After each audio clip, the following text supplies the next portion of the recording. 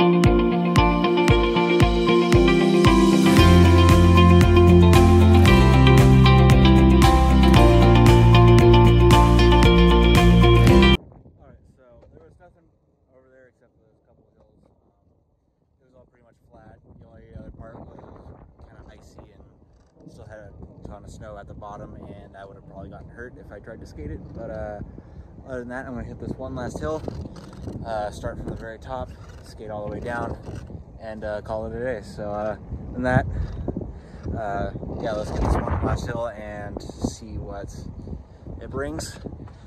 Other than that, let's get to it.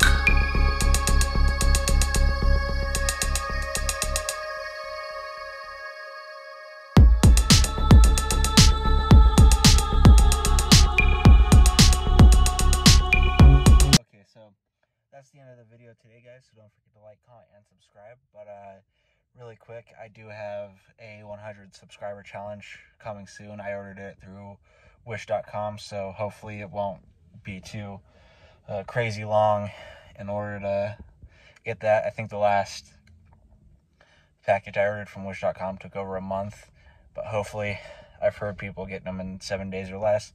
So hopefully, since the last time I've ordered from wish.com, they've kind of upped their game. But I paid a whole 72 cents for it, and I think you guys will definitely like it. It's definitely going to be interesting to see what 72 cents can buy on wish.com. I think the last thing I bought was a phone charger. It was like 20 bucks, was a piece of crap.